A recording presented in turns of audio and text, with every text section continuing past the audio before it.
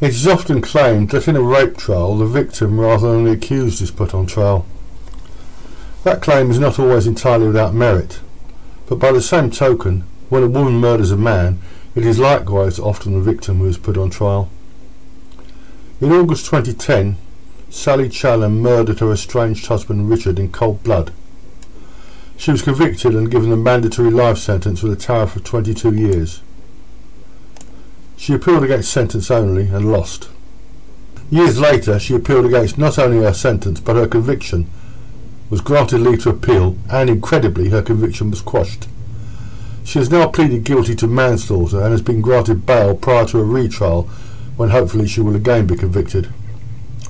The grounds of her spurious appeal are fresh evidence, so called. In particular, she is said to suffer from dependent personality disorder, a condition that has only recently been discovered, i.e. invented. A full discussion of mental illnesses and mental disorders, so called, would take us far afield, but briefly, a mental illness has no pathology, so it's not really an illness, rather it is a mere description, usually of someone's behaviour. In 1851, the American physician Samuel Cartwright described a condition called drapetomania. This was said to be the mental illness that made slaves want to escape, if you can believe that. In 2014, the banker Rurik Jutting tortured 2 prostitutes to death. One of the claims made by the defence when he stood trial in Hong Kong was that he suffered from sexual sadism disorder. In other words, he enjoyed torturing and killing people. Should Rurik Jutting have been found not guilty on that account? How has the current situation with Sally Challen come about? The short answer is that it is the result of the handiwork of 2 man-hating lesbians, the corrupt lawyer Harriet Wistrick and her lover, the so-called journalist Julie Bindel. As you've probably guessed, this is not the first time they've tried such a stunt. In 1990, these 2 hags set up the misnamed Justice for Women, a so-called charity specifically to campaign for women who murder men. One of their most high-profile cases was Jane Andrews, who murdered her lover Thomas Cressman in September 2000 as he slept, and claimed he had been killed by someone else. Her appeal was unsuccessful, but Andrews was paroled anyway in 2015. In July 2018, it was reported she had been recalled to prison for harassing a former lover. Their star catch, though, was Emma Humphreys, a willful teenage prostitute and serial false rape accuser who murdered her lover Trevor Armitage by stabbing him through the heart as he lay drunk. They were successful this time, and Humphreys was paroled with some fanfare. 3 years later she was dead by her own hand, accidentally or otherwise. As in the Humphreys case, the so-called fresh medical evidence in the Challen case is likely to be augmented with other evidence that should not be admissible because it was not adduced at trial, and it was not adduced at trial for a very good reason: it never happened. Challen has now had years to concoct claims against her victim, clearly with the collaboration or more likely at the suggestion of Wistrick and Bindel.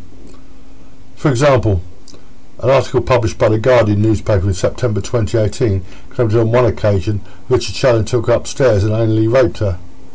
This claim was not made at trial because it never happened. Part of her new defence is that her husband exerted coercive control over her. Although, like dependent personality disorder, coercive control is a relatively new concept in legal terms, it is not a fiction. Religious cults have long been said to exercise such control over their members, something that is usually referred to as brainwashing. There is no doubt that behaviour that could be described as coercive control could be said to have been exhibited in the Challen's relationship, but who was the controller and who was the victim? The following quotes are from the judgment in her first appeal. Neutral citation number, square brackets, 2011, EWCA CRIM 2919, number 2011/04031/A3. This was before the Lord Chief Justice and was handed down November 24th, 2011. For a number of reasons, the appellant had been suspicious about her husband's fidelity. It appears with considerable justification. In the autumn of 2009, she informed him that she was leaving him and that she had bought a property of her own nearby. She moved out with her younger son and began divorce proceedings. The deceased began to socialise with new friends whom he had met through websites. The appellant found the separation difficult to cope with. She felt jealous and lonely. Convinced that her husband was having an affair, she asked a neighbour to spy on him. In 2010 she began to access his emails and voicemail messages and to check his Facebook page. And in the week before his death she looked at his Facebook page several times, and in particular at an entry for a woman whom he had arranged to meet on the Sunday.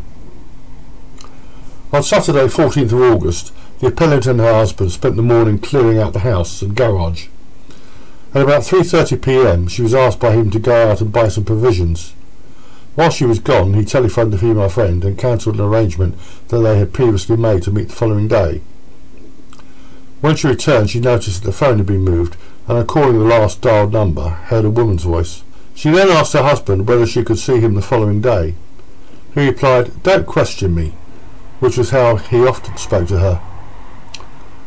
She then made something to eat. As he ate, she took a hammer which she had taken to the house in her handbag and repeatedly hit him from behind over the head with it. She then covered his body with blankets, left a note which said, "I love you, Sally," changed her clothes and then went home, where she typed a note which she took back to his house and left in the kitchen. You don't need to be a lawyer to realise what the foregoing paragraphs indicate. An attempt to control him by her, and premeditation. How many women do you know carry hammers in their handbags?